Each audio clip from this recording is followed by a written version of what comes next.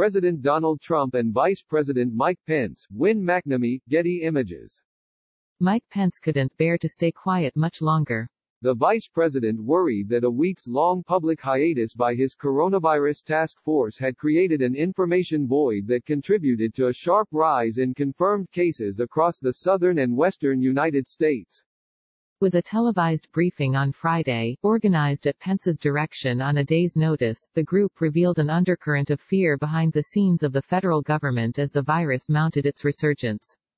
Over the weekend, Pence stepped up his urgency. Other Trump officials and allies issued stark new warnings as case counts soared in some of the nation's largest states. And the machinery that had lined up behind President Donald Trump's mission accomplished message suddenly started to fade away. The striking shift in the vice president's tone, from zealously defending Trump's push to reopen the U.S. economy to complimenting governors on Monday for halting their states' reopenings, underscores Pence's thorny position as he works to balance his and Trump's political futures, which largely rely on convincing voters an economic rebound is on the horizon, with ensuring an appropriate response to an unwieldy new phase in the coronavirus pandemic. Inside the Department of Health and Human Services, officials have agonized over Pence's recent messages on coronavirus, saying that his ever-sunny tone could confuse Americans about the actual risks of the outbreak. "We are winning the fight against the invisible enemy," Pence contended in a June 16 op-ed that blamed the media for creating an overblown sense of panic about increased coronavirus infections during America's phased economic reopening. Pence spent Friday's press conference touting the nation's progress in fighting the coronavirus and defending the constitutional rights of people to participate in large gatherings, such as the Tulsa, Oklahoma, Trump rally that Pence attended earlier this month, where a very small percentage of the crowd could be seen wearing protective coverings. But the briefing foreshadowed a change in Pence's own relaxed response to the novel coronavirus, a shift that intensified during his visit to a Texas megachurch, where he affirmed the importance of protective face coverings as a way to prevent transmission. "It's just a good idea," he said Sunday. Pence praised Texas Governor Greg Abbott, a Republican who had proudly pushed to reopen his state quickly, for taking steps to limit the kind of gatherings and meetings in certain places in communities that may well be contributing to the community spread that we're seeing. Pence's pro-mask endorsement drew praise from corners of the administration on Monday. One senior administration official said it was a step in the right direction that President Trump should also take.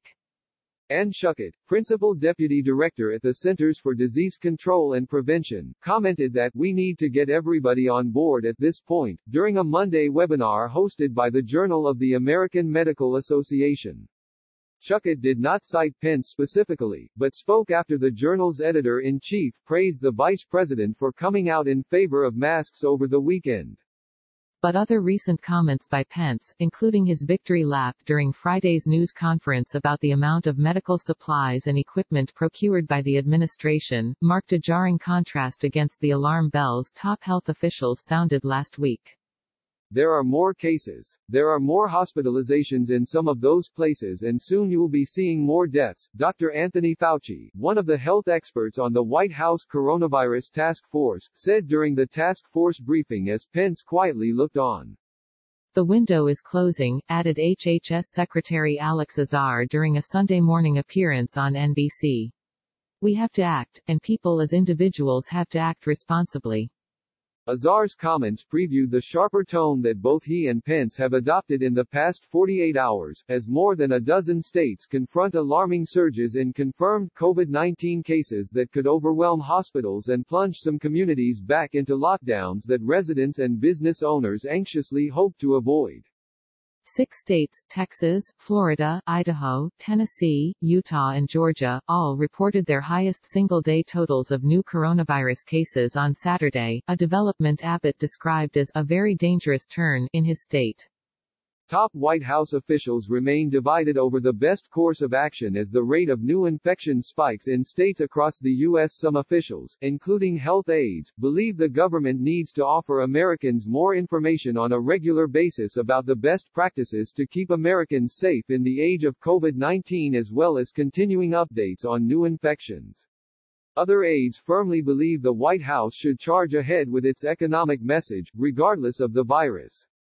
That faction inside the White House does not want regular briefings on the state of COVID-19 or too many public appearances from officials like Fauci that could sour the nation's mood in the coming months. The steep rise in infections led a number of Republicans in the last 48 hours to start promoting the idea of wearing masks in public, or donning face coverings themselves. Pence wore a mask on Sunday as he stepped off the government plane in Texas to greet the governor, as did Senator John Cornyn, White House Coronavirus Response Coordinator Dr. Deborah Birx and Housing and Urban Development Secretary Ben Carson, all of whom joined the vice president on his Sunday trip to Texas. Meanwhile, Senate Majority Leader Mitch McConnell took to the Senate floor on Monday to say there should be no stigma, none, about wearing masks when we leave our homes and come near other people. Wearing simple face coverings is not about protecting ourselves. It is about protecting everyone we encounter, McConnell said, weeks after Trump mocked his 2020 Democratic challenger, Joe Biden, for wearing a mask outdoors on Memorial Day. During Pence's call with governors on Monday, Abbott cited festivities over Memorial Day weekend, as well as his decision to permit bars to reopen, as two reasons Texas has witnessed skyrocketing cases and hospitalizations in the past 3 weeks.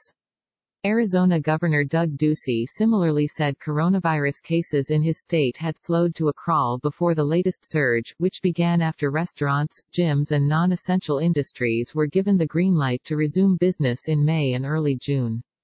The surges in the South are leading other states, such as New Jersey, to halt their plans to open indoor dining at restaurants, a sign of mounting worries hitting state leaders across the nation just as they hope to be putting the crisis behind them. At a coronavirus task force meeting on Friday, counselor to the president Kellyanne Conway, who managed the president's 2016 campaign, told aides the administration needed to make its priorities clear to the American public, including ideas about whether it was more important for bars in Texas and Florida to reopen this summer, or for schools to start on time in the fall, said a person familiar with the meeting. White House coronavirus task force members spent much of Monday's call with governors focusing on the drivers behind the precipitous rise in cases, according to two people familiar with the discussion. Notably absent from the conversation were previous dismissals by Pence and others that the increase in cases was largely the result of expanded testing.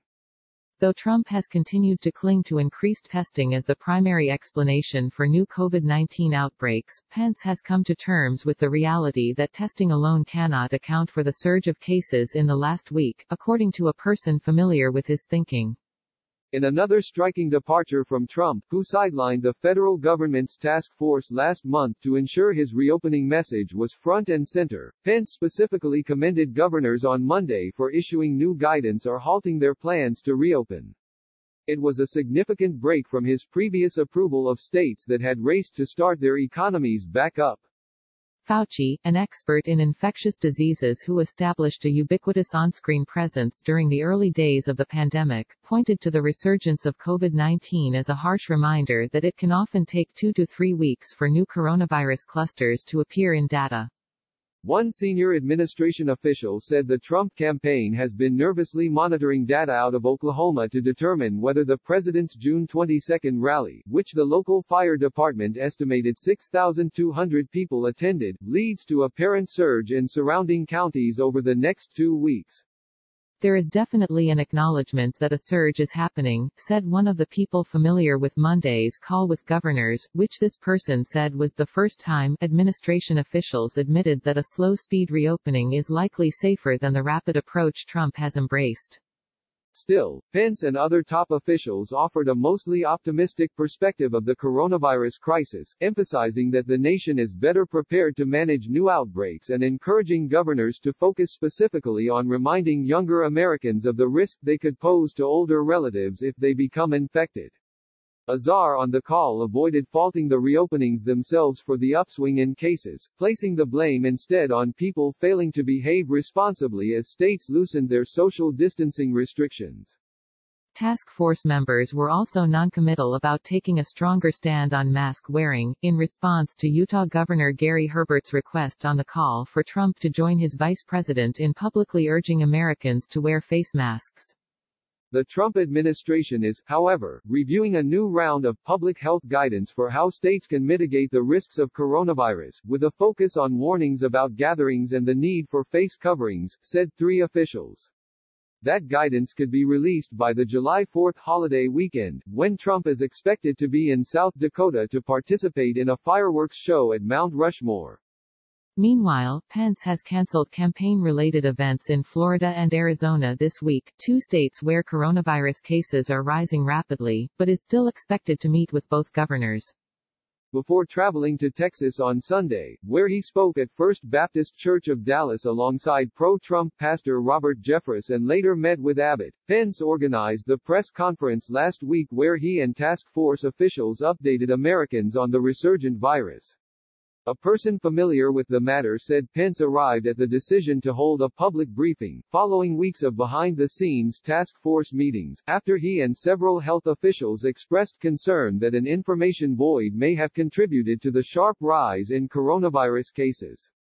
The task force had stopped its near-daily briefings in early May when Trump and other senior administration officials began pushing states to reopen their economies. But unlike those briefings, where top economic officials often made appearances to promote lifting bans on non-essential business operations and to laud the president's leadership, Friday's update was almost singularly focused on addressing recent COVID-19 outbreaks and encouraging Americans to exercise restraint and social distancing. While Pence spun a rosy picture about progress in testing and dismissed concerns about the president's campaign schedule, he never once interjected when the health officials standing beside him gave sober assessments about the status of the pandemic.